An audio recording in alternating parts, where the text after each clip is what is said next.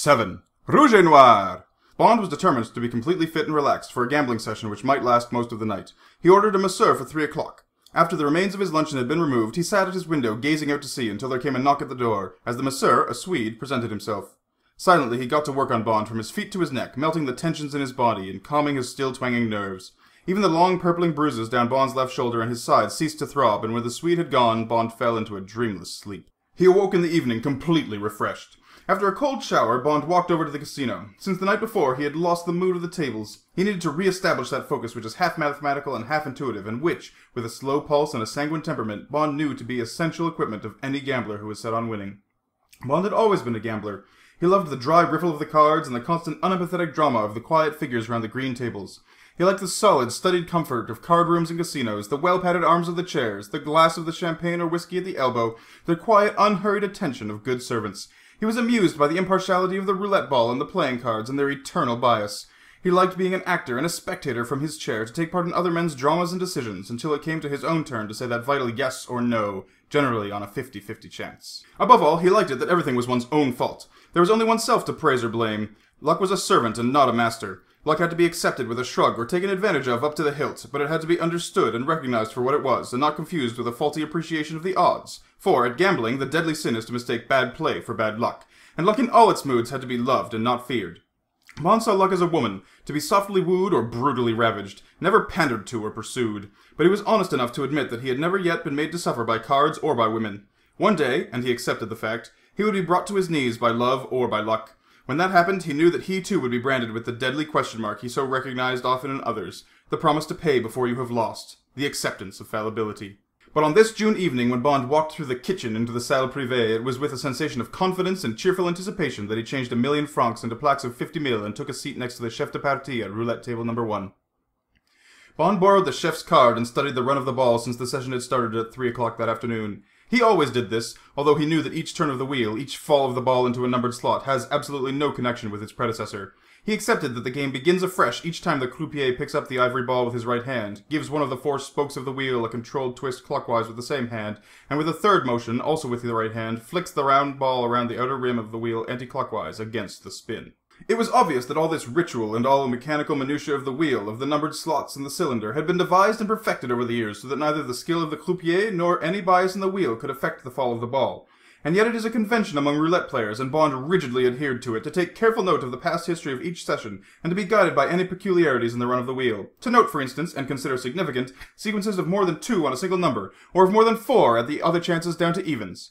Bond didn't defend the practice, he simply maintained that the more effort and ingenuity you put into gambling, the more you took out. On the record of that particular table, after about 3 hours' play, Bond could see little of interest except that the last dozen had been out of favor. It was his practice to play always with the wheel, and only to turn it against its previous pattern and start on a new tack after a 0 had turned up. So he decided to play one of his favorite gambits and back 2, in this case the first 2 dozens, each with the maximum, 100,000 francs. He thus had 2/3 of the board covered, less the 0, and, since the dozens pay odds of 2 to 1, he stood to win 100,000 francs every time a number lower than 25 turned up. After 7 coups, he had won 6 times. He lost on the 7th when 30 came up. His net profit was 400,000 francs. He kept off the table for the 8th throw. 0 turned up. This piece of luck chirped him further, and accepting the 30 as a finger post of the last dozen, he decided to back the first and last dozens until he had lost twice. 10 throws later, the middle dozen came up twice, costing him 400,000 francs, but he rose from the table 1,000,000 francs to the good. Directly Bond had started playing in maximums. His game had become the center of interest in the table. As he seemed to be in luck, 1 or 2 pilot fish started to swim with the shark. Sitting directly opposite, one of these, whom Bond took to be an American, had shown more than the usual friendliness and pleasure at his share of the winning streak. He had smiled once or twice across the table, and there was something pointed in the way he duplicated Bond's movements, placing his 2 modest plaques of 10 mille exactly opposite Bond's larger ones. When Bond rose, he too pushed back his chair and called out cheerfully across the table, "Thanks for the ride! Guess I owe you a drink. Will you join me?" Bond had a feeling that this might be the CIA man. He knew he was right as they strolled off together towards the bar, after Bond had thrown a plaque of 10 mille to the croupier, and he had given a mille to the huissier, who drew back his chair. "My name's Felix Leiter," said the American. "Glad to meet you." "Mine's Bond. James Bond." "Oh, yes," said his companion. "And now, let's see. What shall we have to celebrate?" Bond insisted on ordering Leiter's hangs on the rocks, and then he looked carefully at the barman. "A dry martini," he said. "1, in a deep champagne goblet." "Oui, monsieur." "Just a moment. 3 measures of Gordon's, 1 of vodka, half a measure of quinoa lillet. Shake it very well until it's ice cold, then add a large, thin slice of lemon peel. Got it?" "Certainly, monsieur." The barman seemed pleased with the idea. Gosh, that's certainly a drink, said Leiter. Bond laughed. When I'm, concentrating, he explained, I never have more than one drink before dinner, but I do like that one to be large and very strong and very cold and very well made. I hate small portions of anything, particularly when they taste bad. This drink's my own invention. I'm going to patent it when I can think of a good name. He watched carefully as the deep glass became frosted with the pale golden drink, slightly aerated by the bruising of the shaker. He reached for it and took a long sip. Excellent, he said to the barman, but if you can get a vodka made with grain instead of potatoes, you will find it still better.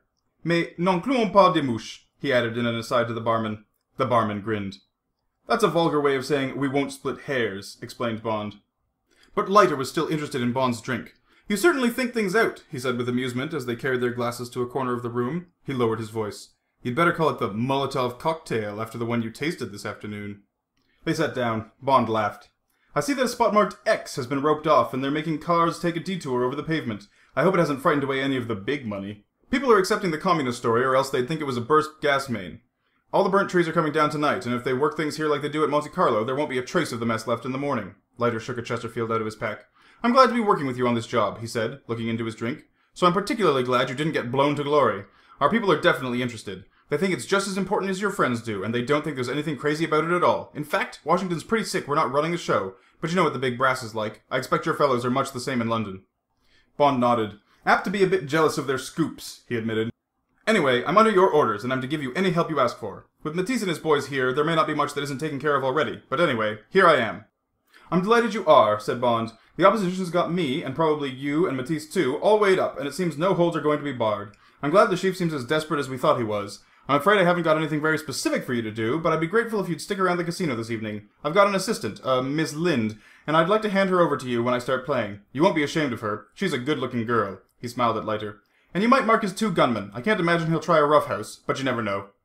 I may be able to help, said Leiter. I was a regular in our Marine Corps before I joined this racket, if that means anything to you. He looked at Bond with a hint of self-deprecation. It does, said Bond. It turned out that Leiter was from Texas. While he talked on about his job with the Joint Intelligence Staff of NATO and the difficulty of maintaining security in an organization where so many nationalities were represented, Bond reflected that good Americans were fine people and that most of them seemed to come from Texas. Felix Leiter was about 35. He was tall with a thin, bony frame, and his lightweight, tan-colored suit hung loosely from his shoulders, like the clothes of Frank Sinatra. His movements and speech were slow, but one had a feeling that there was plenty of speed and strength in him, and that he would be a tough and cruel fighter. As he sat hunched over the table, he seemed to have some of the jackknife quality of a falcon. There was this impression also in his face, in the sharpness of his chin and cheekbones, and the wide, wry mouth. His grey eyes had a feline slant, which was increased by his habit of screwing them up against the smoke of the Chesterfields, which he tapped out of the pack in a chain. The permanent wrinkles, which this habit had etched at the corners, gave the impression that he smiled more with his eyes than with his mouth. A mop of straw-coloured hair lent his face a boyish look, which closer examination contradicted. Although he seemed to talk quite openly about his duties in Paris, Bond soon noticed that he never spoke of his American colleagues in Europe or in Washington, and he guessed that Leiter held the interests of his own organization far above the mutual concerns of the North Atlantic allies. Bond sympathized with him. By the time Leiter had swallowed another whiskey and Bond had told him about the Munces and his short reconnaissance trip down the coast that morning, it was 7:30, and they decided to stroll over to their hotel together. Before leaving the casino, Bond deposited his total capital of 24 million at the case, keeping only a few notes of 10 mille as pocket money. As they walked across to the Splendide, they saw that a team of workmen was already busy at the scene of the explosion. Several trees were uprooted, and hoses from 3 municipal tank cars were washing down the boulevard and pavements. The bomb crater had disappeared, and only a few passers-by had paused to gape. Bond assumed that similar facelifting had already been carried out at the Hermitage and to the shops and frontages which had lost their windows. In the warm blue dusk, Royal-les-Eaux was once again orderly and peaceful. "Who's the concierge working for?" asked Leiter as they approached the hotel. Bond was not sure, and said so. Matisse had been unable to enlighten him. "Unless you have bought him yourself," he had said, "you must assume that he has been bought by the other side. All concierges are venal. It's not their fault. They are trained to regard all hotel guests except Maharajas as potential cheats and thieves. They have as much concern for your comfort or well-being as crocodiles." Bond remembered Matisse's pronouncement when the concierge hurried up to inquire whether he had recovered from his most unfortunate experience of the afternoon. Bond thought it well to say that he still felt a little shaky. He hoped that if the intelligence were relayed, the chief would at any rate start playing that evening with a basic misinterpretation of his adversary's strength. The concierge proffered glycerin hopes for Bond's recovery. Leiter's room was on one of the upper floors, and they parted company at the lift after arranging to see each other at the casino at around 10:30 or 11, the usual hour for high tables to begin play.